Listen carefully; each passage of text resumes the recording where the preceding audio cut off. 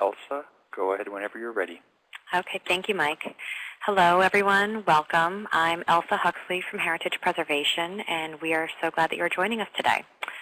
Heritage Preservation is moderating the Connecting to Collections online community in cooperation with the American Association for State and Local History and with funding from the Institute of Museum and Library Services.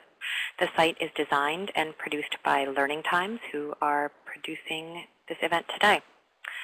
The goal of the online community is to help smaller museums, libraries, archives, and historical societies quickly locate reliable preservation resources and network with their colleagues.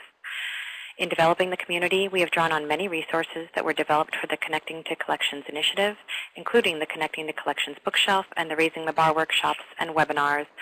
And we have links to those resources filed under the topics menu on the site, which is again at connectingtocollections.org. We will also be filing that recording of today's webinar there if you want to share it with colleagues in the future. About twice a month, the Connecting to Collections online community features a particularly helpful preservation resource, and we host a webinar related to it. The resources that we posted for today's webinar can be accessed by clicking this photo on our web page, not in this presentation, or by going directly to the web page at connectingtocollections.org. So today we want to welcome Barbara Cumberland, who is the conservator of Museum Conservation Services at the Harpers Ferry Center at the National Park Service, and Carol DiSalvo, Integrated Pest Management Coordinator at the National Park Service. And I want to thank them for taking the time to answer your questions today. Barbara and Carol, would you like to say a few words? Sure, this is Carol. Thanks, Elsa. I'll start off. Good afternoon, everyone, and thanks, Elsa and Mike, for having us. This is a real treat for me to be on the phone doing this because I love this type of interaction, and it's nice to hear what the field's working on. I've been with the National Park Service, almost 30 years now, and in the Integrated Pest Management Program. And our main mission for this program is to reduce risks from pests and pest management-related strategies. So my job involves all different types of pest issues that come up, through the phone or through technical assistance requests from all different types of areas, from, bed bugs to weeds to skunks, all types of different things, and of course the museum pest world. We have to manage things in accordance with federal law and policy, and we try to come up with the lowest risk and most effective management strategy, and really try to find the actual problem that's causing the pest issue rather than just treat the symptoms. I have always enjoyed working with the museum folks because they seem to right away grasp this concept because they know if something gets damaged, that's it. The damage is there. You can't go replace it. It's a one-of-a-kind type item usually. And through this work, I've met Barbara Cumberland, and she has become the museum pest expert. I deal with all different types of stuff, but Barbara, we go to her for our specific issues. And the one thing we do share in common is we both enjoy these little critters and things that are affecting our items. And we'll go through this step process in a little while, but we both do appreciate the little lives of these critters that are in our museum collections. So, Barbara? Hi, how are you? Yeah, I have been working for the National Park Service at Harpers Ferry Center in the Museum Conservation Labs for Museum Conservation Services since 1988. And what we do here in my job in general is we have conservators that do conservation treatments on museum objects from national parks from all over the country. The majority of them are from things going on exhibit in the national parks, either in a conventional museum exhibit or a historic furnished building or that kind of thing. And one of the big preservation issues is damage from museum pests. It's one of the agents of deterioration that we talk about, and I've just noticed that a lot of the things that we do need to do hands-on conservation treatments on, especially our textile conservator, an awful lot of time and effort goes into repairing damage from things like clothes moths and carpet beetles on flags and woolen uniforms and different things like that. And we also see it with our furniture conservators working on things with wood boring beetle holes in them. So sometimes things come into the conservation labs with these problems or with active infestations, and we have to do something about it and prevent the pests from going on other objects. And otherwise, I've kind of become the integrated pest manager coordinator for our conservation labs building. And that involves doing pest monitoring and a lot of things that we'll be talking about today.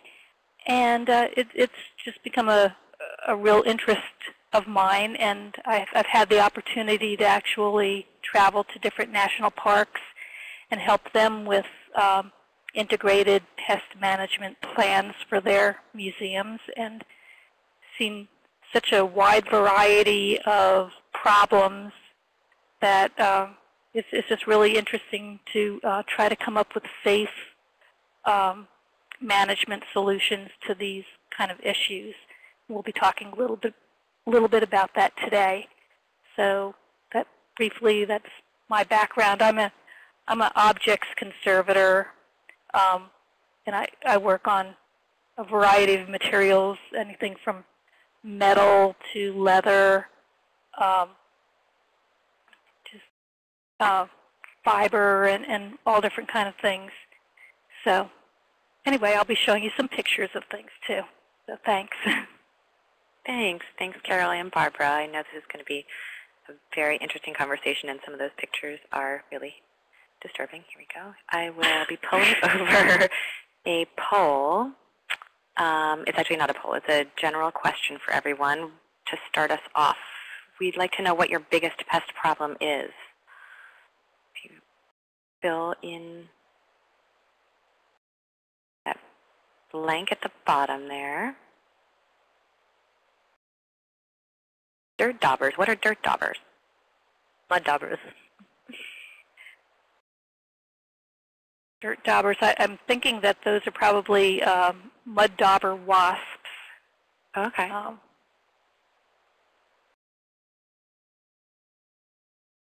Bees in the wall. Interesting. A variety. Okay. Thank you, Angela.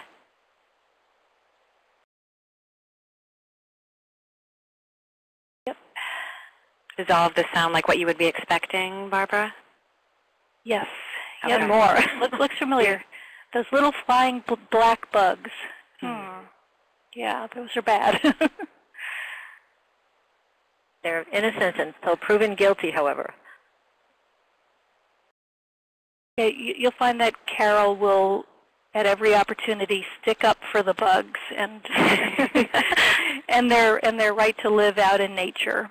And I will say yes, but keep them out of our museums. Which links us to this webinar as to the conditions conducive to pests. Mm-hmm. You folks have quite a good list here. I would like a copy of this list. I will be saving it. I'll pull it off of the screen, but it will be saved in the background. So we can pull it back up, and we can definitely copy and paste and keep it for later. Right. All right, everybody, thank you so much for these responses. I'm going to pull this away. And I'm going to pull up now the conservagram that's the basis for our conversation today. It's been posted on the Connecting to Collections website, and it should be downloadable too. As I pull this over, you'll see an icon in the left corner that has a disk, and you should be able to capture it there if you like. Barbara or Carol, did one of you want to say something about this? It should be pulling up right now. Yes, this is one of the conservagrams put out by the National Park Service, and they are all available on the internet. And there, aside from this one, there are a number of others that do have to do with pest issues and pesticide issues, pesticides that have been used in museum collections before. So when you get into the National Park Service Conservagram website, I think most of the most of the conservagrams dealing with pests are in sections 3 and also section 2, which has to do with curatorial safety. Anyway, this is a very nice conservagram that has some good color photos and a brief description of the kind of museum pests that a lot of you are likely to deal with. So it's a good introduction into identifying the damage from these kind of museum pests. I hope you all get a chance to read it. And I just posted the URL for the table of contents for your conservagrams. Thank you. In the chat box. Yeah, it's a really good resource, and you'll find a lot of, as I said, a lot of ones having to do with pesticides and pests in sections 2 and 3. Section 3 is on agents of deterioration.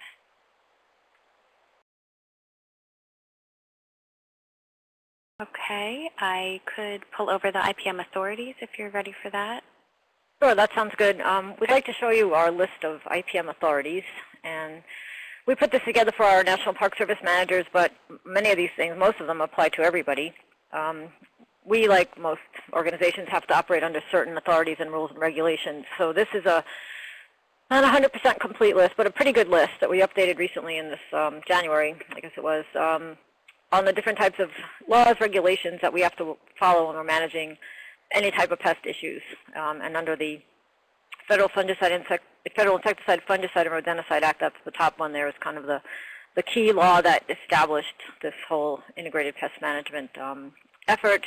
And it was also supported through the 1979 presidential memorandum through President Carter. And the whole IPM story started because after World War II, we had an awful lot of pesticides available, and they were used, everywhere to manage pest issues, and they were very effective. But then we started seeing negative effects to people, our resources, and the environment, and that's when the brakes kind of came on. Silent Spring with Rachel Carson came out earlier and made everybody alert to what's going on. So this is just a list that everybody can kind of use as a guide as to why we use this integrated pest management approach. But the key reason we use it is, in fact, it works. And we'll talk a little bit about the IPM process in the next few minutes here. Thanks, Elsa. Okay. Oh, you're welcome. I'll pull over the 11-step process next.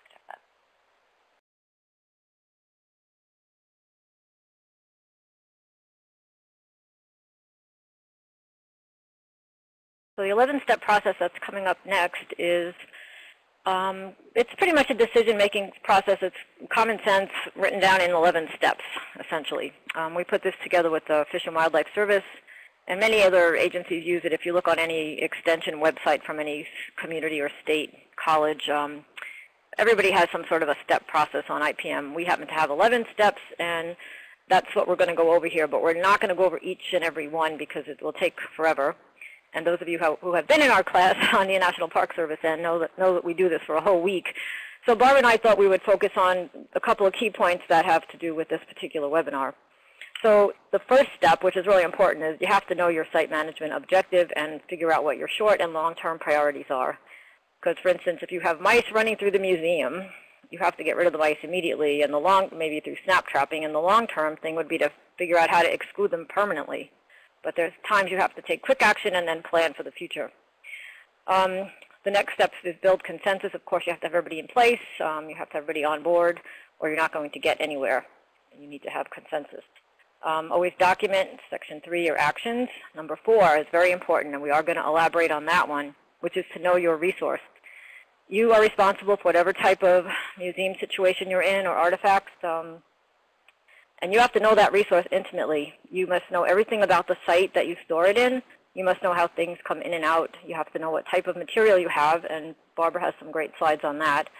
But you have to look at your building or your site as a living system, because inside that building, even inside each little display case, there's its own little site ecology.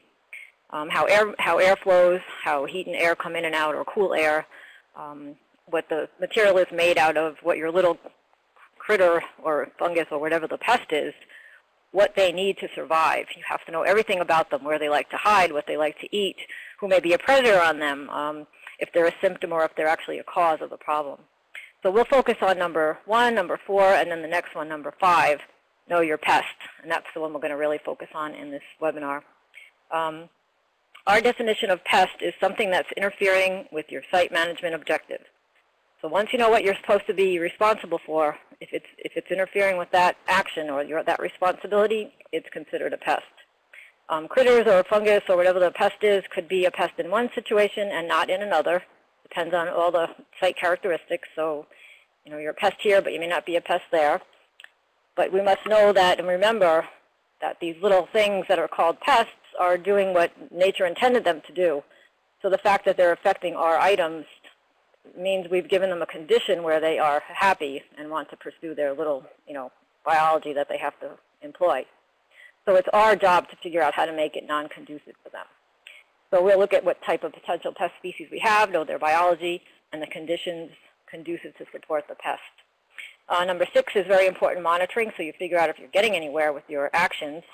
And not just the pest population, we're also going to monitor environmental factors and other things that are happening in that site.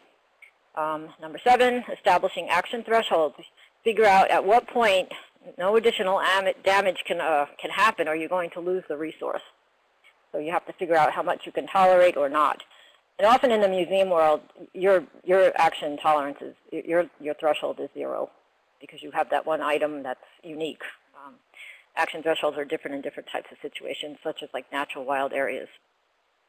Step 8, Barbara will touch on a couple of those things, and I'll chime in as well, different management tools that are available.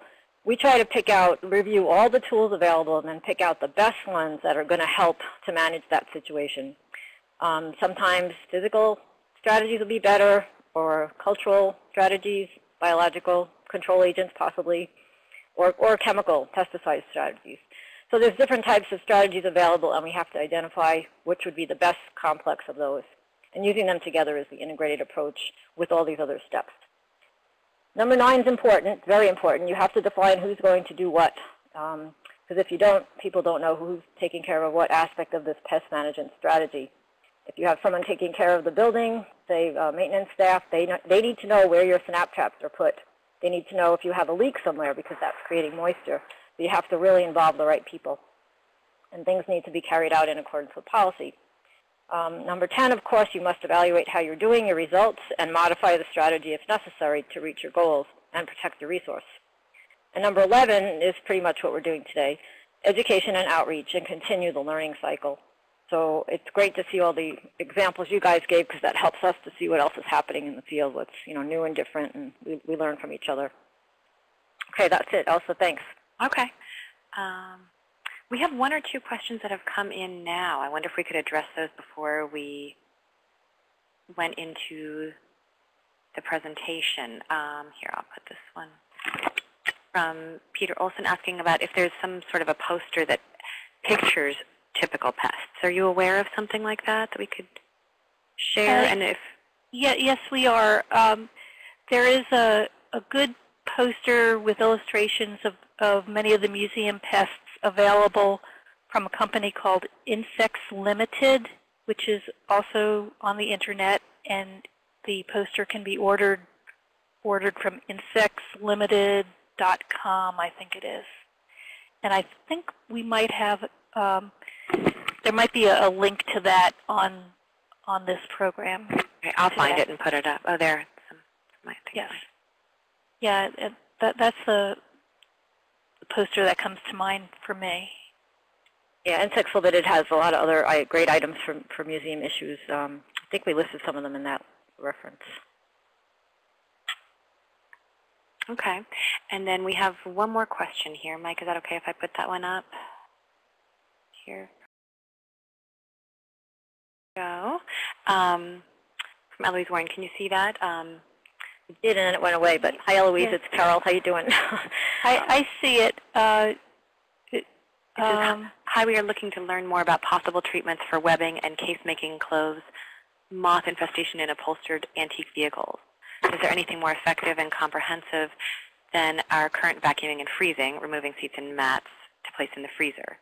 And is there anything out there that could provide residual protection? I have an idea about that.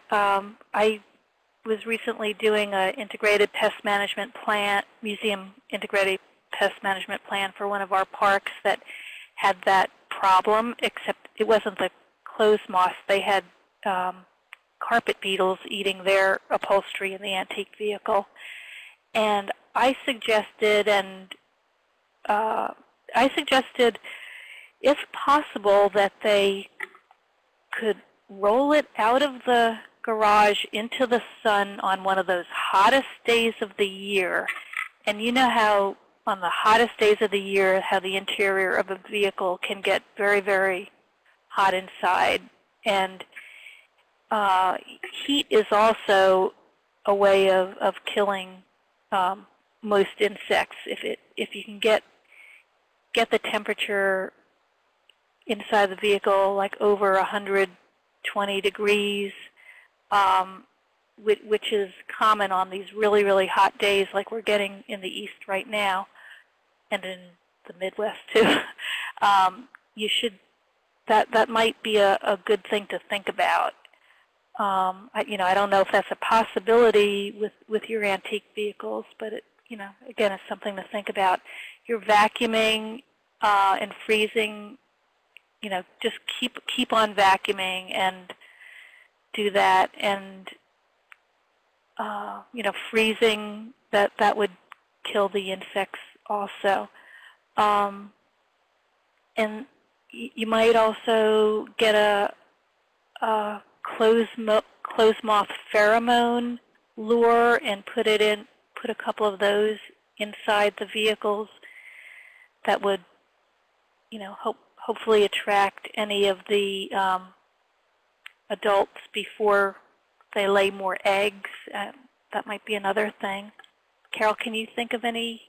Nope, I think that's what I would come up with. I think those are great, excellent ideas, and the idea of parking things in the sun is a good idea. It would get most of them. I think a lot of them, though, would try to migrate where it's cooler, and those little microhabitats that you still might have residual little populations. So it would definitely knock out the majority, though, for sure.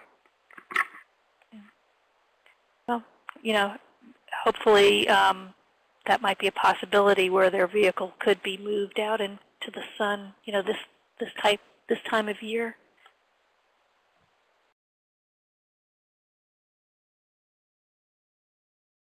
We have a question about pheromone traps.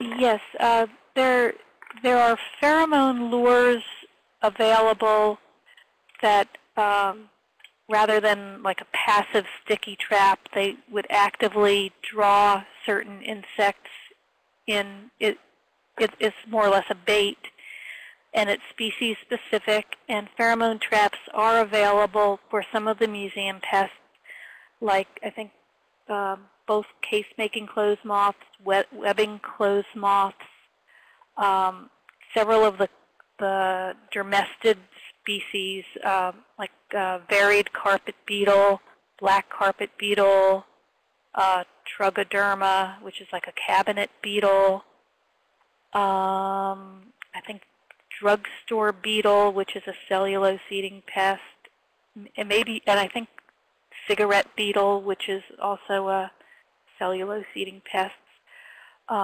They could be used in like museum storage or in a museum exhibit. You'd want to put it at a far distance from the doors and windows, just so you wouldn't attract anything from outside, and just kind of have it like in a museum storage room, maybe not right up against the objects, but just outside in the room. And yeah, that's something that is used in museums.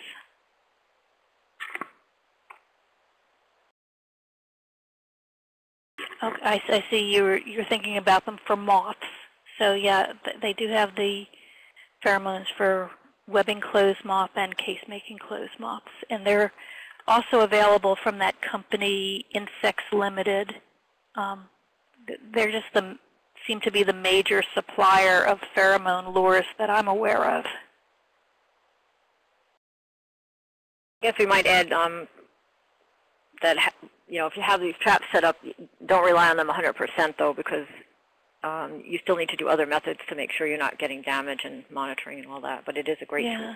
Yeah, and they are basically intended as a monitoring trap, although they can provide some degree of control by attracting, the insects into the trap, so they're not alive anymore.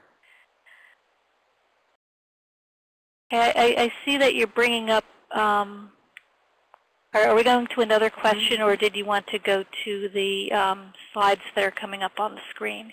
Since we have another question up now, let's answer that one, and then we have the slides, and we can start going through the slides. But I want to encourage the audience that if you have questions that occur to you as we're going through this, to keep putting them in.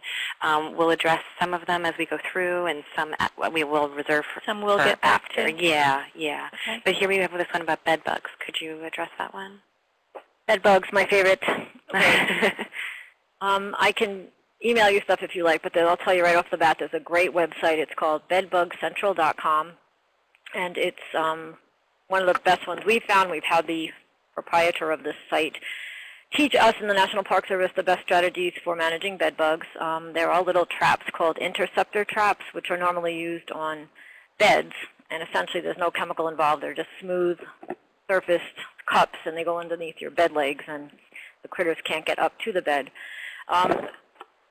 The bed bug, there are some other bed bug traps that are very expensive where they actually give off carbon dioxide and you can, attract bed bugs to it.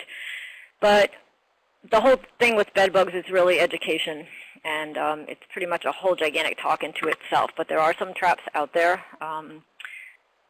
It's kind of a really big topic to get into. The good thing is that they do not transmit any disease. They're more of a icky type thing, and they have reemerged because of the resistance to current pesticides that we were using.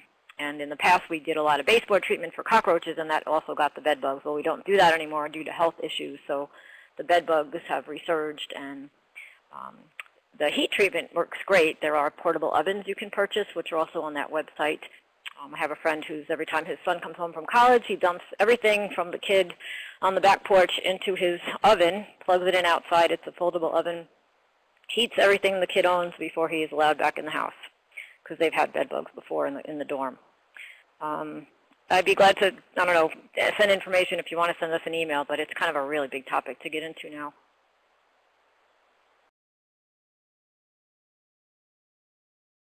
Okay, thanks. Should we start going through the presentation? Yes, let's do that. Okay, I'll start flipping through these pictures up on your screen.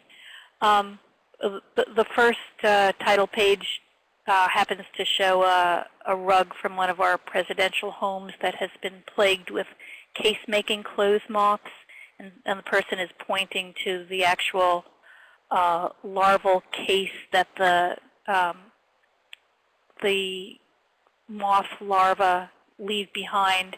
And on the right of the screen, you can see where the carpet has been damaged, and it's just a big problem because it's such a very, very large carpet that they have, and so it's difficult to find a freezer to freeze it, and they've vacuumed and vacuumed, and anyway, they've used freezing and vacuuming as a strategy on this particular item. And I just want to flip through a couple of pictures showing some examples of the kind of things we're trying to avoid in museums. On the bottom, there's damage by a domestic beetle larva to the base of a horn of a sheep, and it's actually eaten into the horn itself, which is the keratin material that the carpet beetles and the hide beetles like to eat. Above that is something that has come into our conservation lab, a chair that they found that there was a dead mouse inside of it, and had decomposed, and it had been nesting inside the chair. And that in turn attracted other insect pests. It attracted more of these dermestid beetles, which I'll be talking about. They're protein-eating pests. And to the right, there's a picture of a book where an insect has tunneled through all of the pages and eaten them out. And at first I thought it had been done by a drugstore beetle, that I've heard that they burrow through books. But then, since then, I've seen that that kind of pattern of damage is pretty typical of termites. That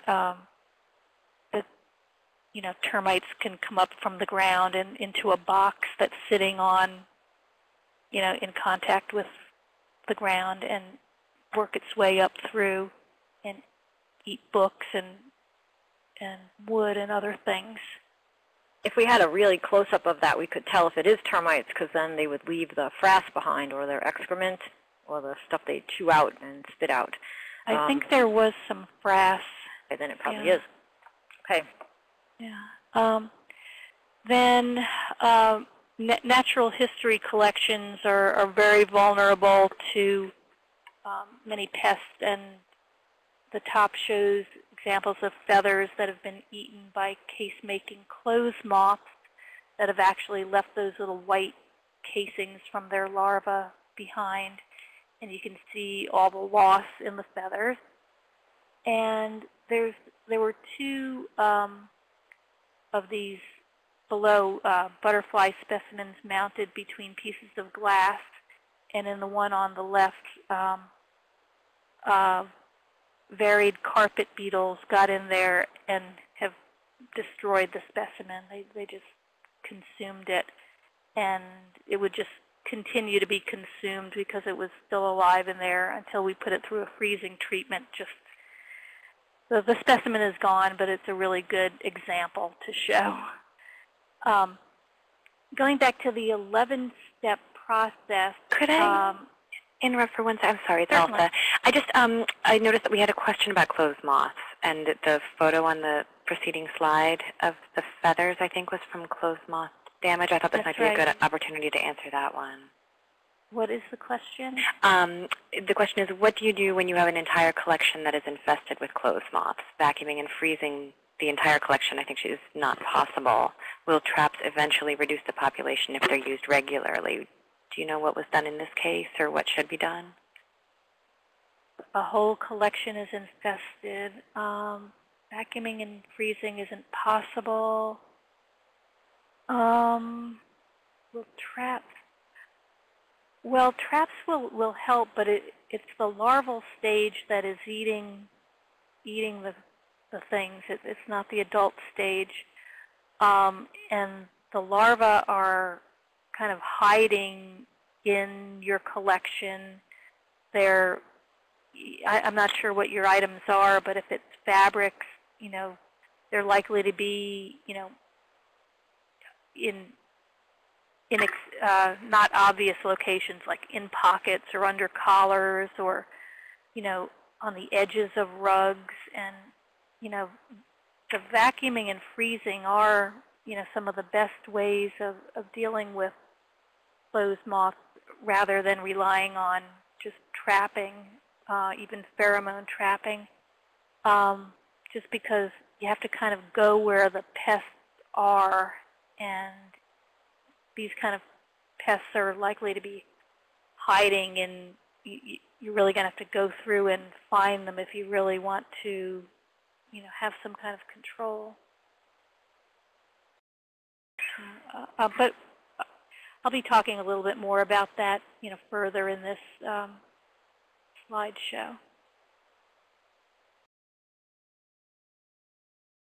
And I just wanted to get through a few more things, and then we'll get back to those. In that 11-step process, that the number one that Carol started talking about was the pest management objectives for the site. And number one, I'm thinking for the people listening in here, are that you want to keep pests away from your museum objects, because you want to keep them pest-free, if at all possible. Materials need the most protection, meaning mostly organic objects. And you also want to keep your buildings as pest-free as possible inside so that your collections aren't at risk. Another site management objective, at least in the national parks, and I'm sure all museums, would be any pests that happen to be a public health threat would need immediate attention. Like if you had an infestation of mice or wasps at the entrance to your museum, something like that. So I just wanted to touch on that. That's number one of the 11 steps. Going back to step 4, Carol started talking about knowing your resource. Again, know what your most vulnerable materials are in the collection. Again, the organic materials. And I've noticed that protein-based materials like wool and taxidermy specimens and feathers and things like that seem to be a bit more vulnerable to pests than cellulose, although cellulose is also vulnerable. And I guess when you're assessing your museum objects and your historic structures, know the importance of the objects. Like, are they original, or are they reproductions, or are they voucher specimens for natural history collections, which are very important. You want to provide your most valuable things with the most secure protection, especially in museum storage. Those are the things you want to be sure are in sealed museum cabinets and things like that. And the ecology of the site. Carol was talking about the microclimates and the places where pests can hide. Can I interject one more item here? Certainly. On the site description and the ecology of the site, you have to really know where your utilities are, your heating system, where's the basement, where are the pipe wall junctions, the electrical lines going in and out, because those are access points for critters, and they know they're access points because they feel air going through them if it's not a tight seal. Like sometimes we'll have plumbers who will put in a pipe, and then there's a huge diameter around there where you can almost put your finger through, and that's a great access point for mice or other critters. So again, you really need to know your site history and exactly everything that's going on that little site and the people you work with. Thanks, Barbara. Yeah, and who's using it? Is the employee lunchroom right next to the exhibits? Those are things that you have to think about also, because IPM is a very interrelated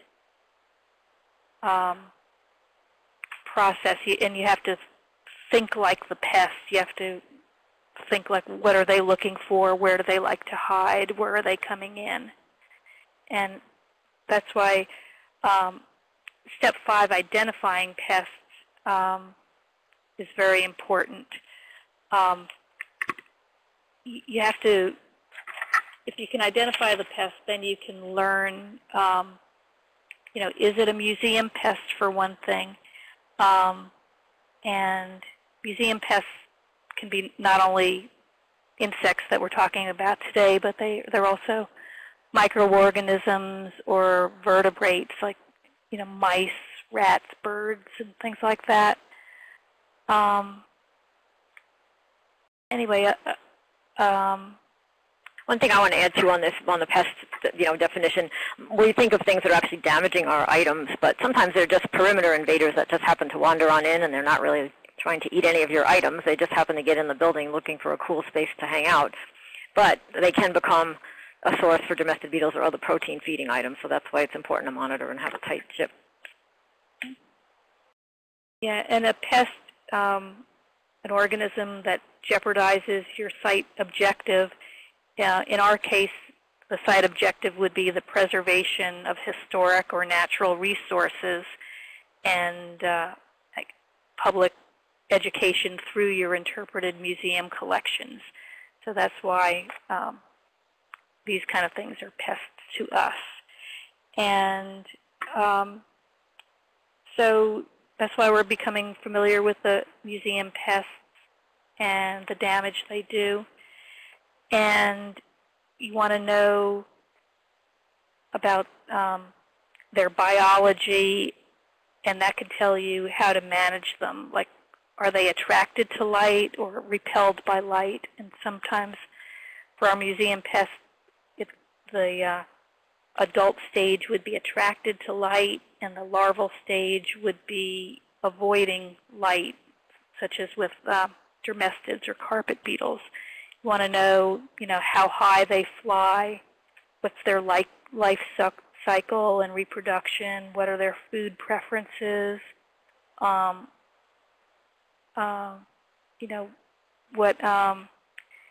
if it's a wood-boring pest, become familiar with their exit holes and frass to figure out what kind of pest you're dealing with.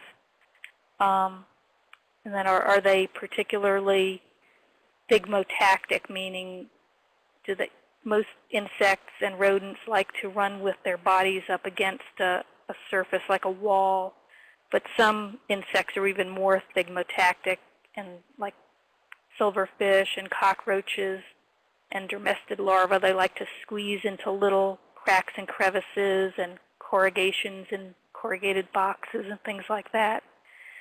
So, and you can always get help identifying insects from people like your state cooperative extension office entomologists, and there's a lot of really good reference books available now.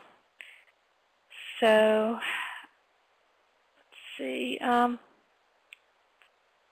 So we're kind of dividing the insect pests based on what they eat in your collection.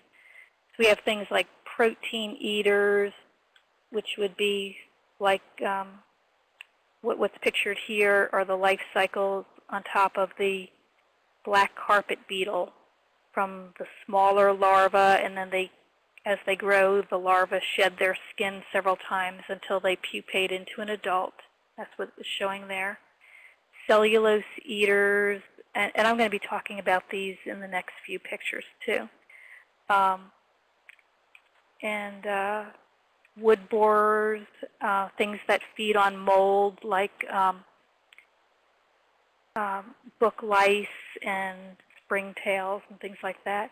Things that feed on starch like silverfish and fire brats.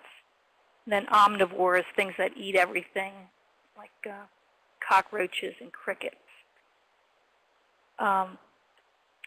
My favorite are the protein eaters.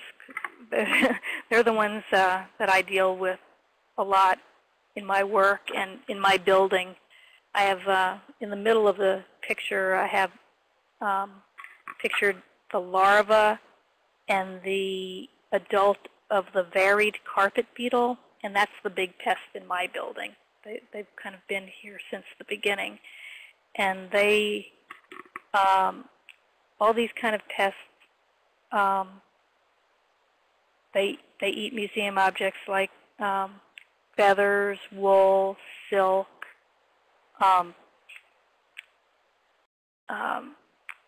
horn, taxidermy, insect collections, leather, hair, skin products, things like that. So they are a big problem in museums. And then the clothes moths are shown on top. Those are webbing clothes moths, and it shows them the larva, the adult, and also the frass, and then also the holes that they're making. This is Carol. I wanted to interject something about the frass. We mentioned earlier that it's the excrement, or in wood critters, it's excrement plus what they dig out of the wood. And the frass is really important. If you folks are responsible for managing museum items, which you are, you really should start a frass collection. Barbara's got a great damage collection and a frass collection, and I've got a great frass collection too. And maybe when we get to the wood pests, we can pop up the termite frass later on. Do you want me to? Okay. Yeah, I guess we do wood section, and we'll pop up that in a minute. Thank you. Okay. Yeah, I think I'm going to have to kind of rush through this a little bit because we're getting short on time. But anyway, the clothes moths and the dermestid beetles, which include carpet beetles and hide beetles, they're the only creatures that can actually digest keratin that's in your hair and your horn, and that's their function in nature, is to decompose that when there's dead animals out in the woods. But they're very, very serious, damaging museum pests. And spider beetles also were the protein eaters like that too. And identifying damage, I have a few pictures showing this kind of typical grazing where they'll eat the surface off of an object before they actually burrow in and make a hole. And more often it's the clothes moths rather than the dermestid beetles that do this grazing. And the top picture is like a suede glove that has grazing and cases from case-making clothes moths. The middle is a felted wool hat, and then there's sheepskin, feathers, and then in the middle of the bottom there's tunneling from a hide beetle that has damaged a Civil War cartridge box, and at the bottom there's a Civil War woolen hat that's been grazed by clothes moths. The Park Service at one time had a lot of freeze-dried animals in their exhibits back in the 80s instead of conventional taxidermy, and they were even more susceptible to the clothes moths and carpet beetles. And this one exhibit, the three pictures on the left, were in one wetlands exhibit, and these items were just totally destroyed and crawling with insects. And the picture of the little wood mouse on the bottom was eaten from the inside out with case-making clothes moths, and it looked like the little critter was eating a strand of spaghetti, but it was actually cases of clothes moths coming out of its mouth. And also the Dungeness crabs were freeze-dried, and they had become infested by both clothes moths and carpet beetles. Yeah, I want to add one item on the freeze-dried critters. We had learned through that experience that it's not good to freeze-dry anything larger than like a squirrel because the meat doesn't ever really freeze. So it's best to taxidermy the larger animals.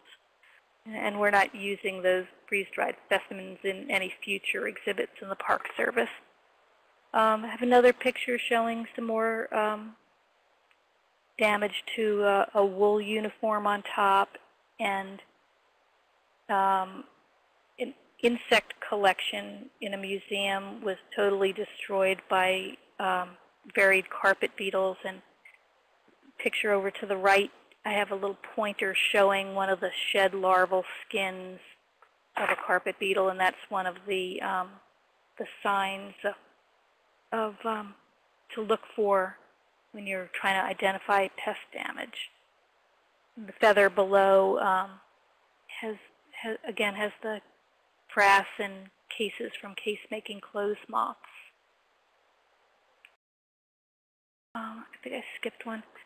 I did want to talk about the cellulose eaters. They eat things like herbarium collections, basketry, paper, and things like that. And those include insects like cigarette beetles, drugstore beetles,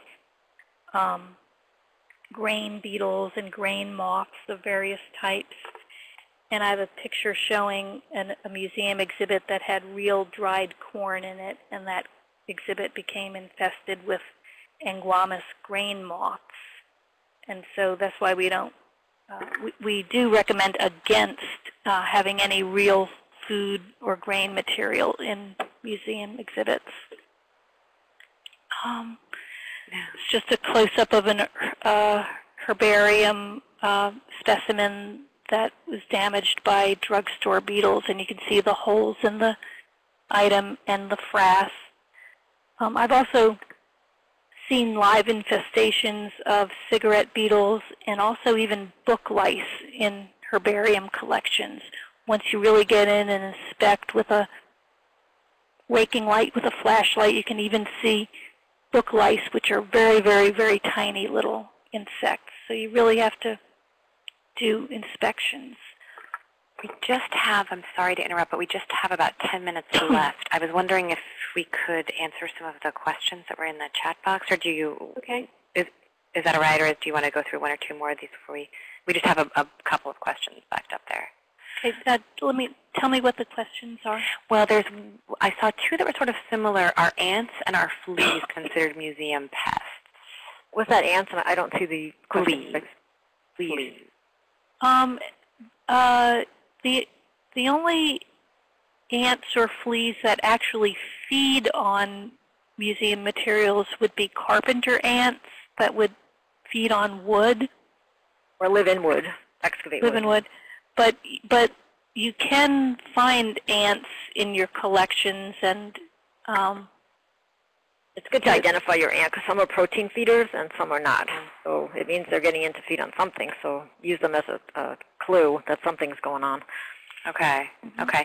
And then here's a question. If you were starting from scratch, what recommendations do you have to prepare a new temporary storage area off-site in preparation for an emergency collections move of a mixed collection? Okay. And that feeds into a different question we had. Yeah. Well, I would always make it, as well sealed as possible. I guess we can post later.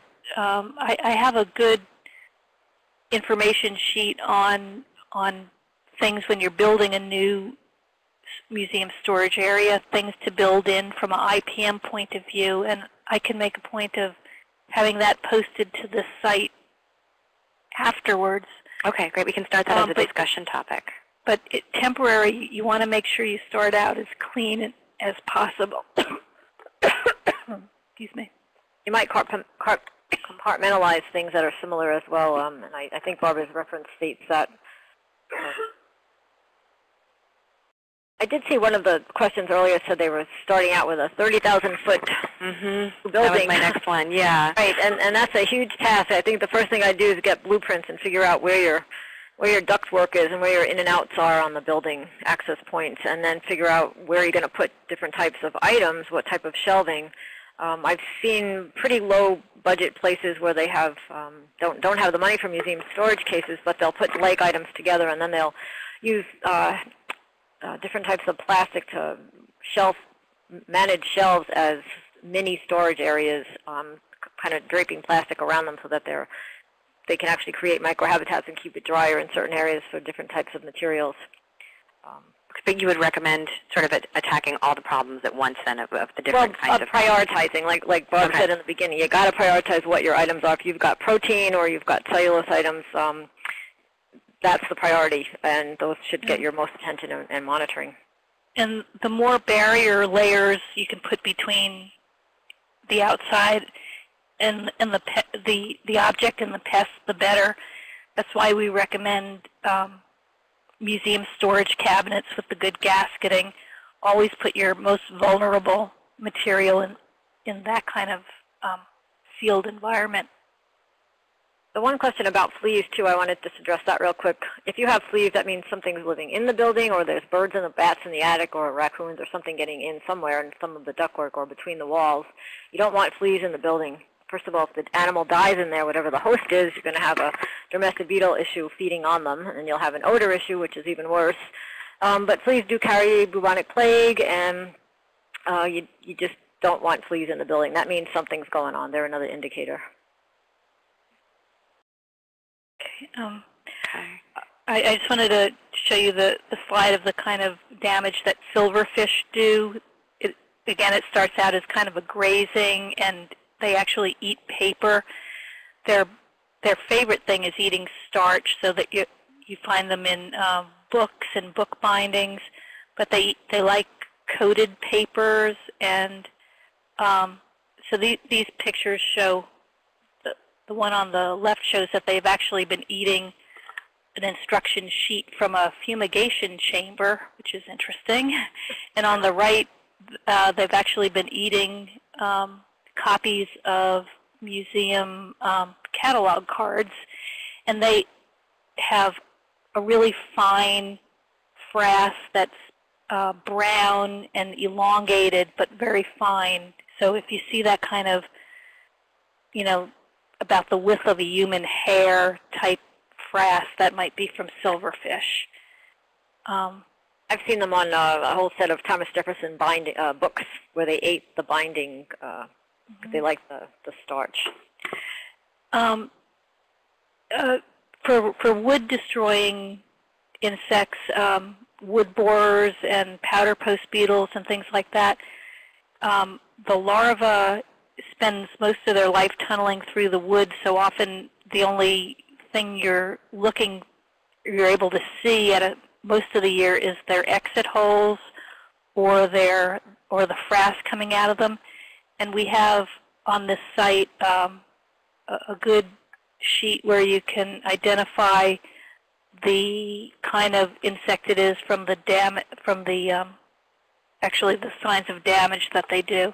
And it's important to identify them so you know whether that species is likely to reinfest the same wood again. That's the page on the exit holes, Elsa, if you want to that sure. up at this. We are almost at time. Well, first I can quickly mention this. What you're looking at here is dry wood termite frass, and I wanted to, if you look at real hard and blow it up a little, you can see that each pellet is six-sided. So normal subterranean termites that we're all familiar with, most of us are, do not create frass like this. This is unique to the drywood western termite or drywood termites. They don't need a moisture source, so they're really difficult to manage. Pretty much the only way to manage them is fumigation or completely seal them out of the building. So I put it in because it's a real distinct critter. They withdraw as much water as they can out of the pellet before they pop the fecal pellet out. Kind of a dead giveaway. Yeah, and I saw a question on diatomaceous earth.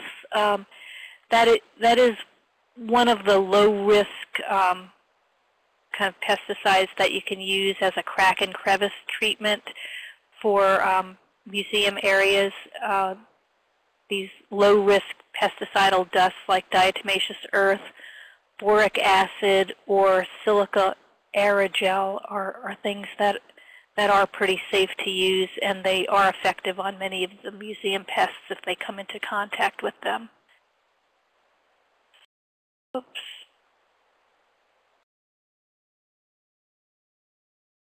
Not by anybody else, but my screen went blank. Yeah, mine too. Okay. I guess we're out. I see your question, Vicki. We will be posting a list of resources that have been discussed here. There is a discussion page on the connectingtocollections.org webpage, and we can continue having our conversation there. And also, I will be posting as many of the links as I've been able to capture. I think I've gotten pretty much all of them. Okay, and I'll go ahead and I'll let you post the rest of the pictures from my slideshow. Oh, okay. Okay? Okay, thank you very much. Yeah, thank you. Sorry that we've gotten close to pretty much run out of time here, but they've been some great questions, and I hope it's been helpful for everyone that came here and participated today.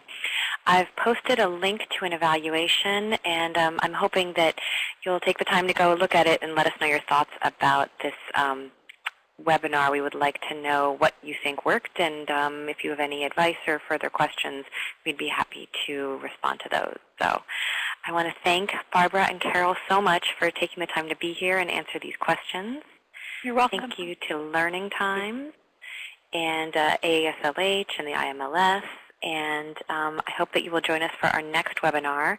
It's going to be on August the 2nd, and we're going to be, it's another, with this partnership with the National Park Service. Teresa Ann Vollinger is going to be speaking to us about cold storage for photographic materials. And there will be more information there and on our Facebook page and on our website. So thanks very much, everyone. Thank you.